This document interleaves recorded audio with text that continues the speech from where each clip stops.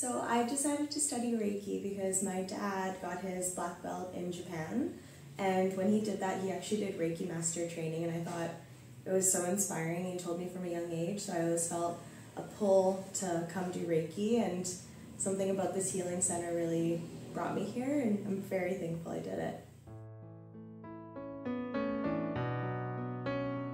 So I found the center through Google, and I knew what a magical island Koh Phangan was, and I found this center and I just had a very good feeling about it. I'm so grateful that I did come here because it is more magical than I could have ever dreamed of.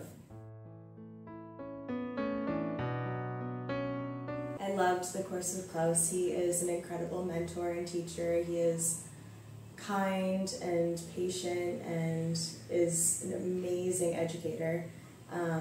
And through the course I met a lot of really great friends and also made a friendship with him, so I'm very thankful.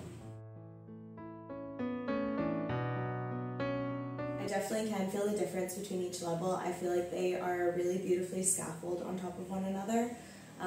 In terms of my healing energy, I feel like it got stronger every time. My knowledge system built so much every single time, but in a way that felt comfortable. It didn't feel like I hit like a cognitive overload at all. It was really beautiful, built on top of one another.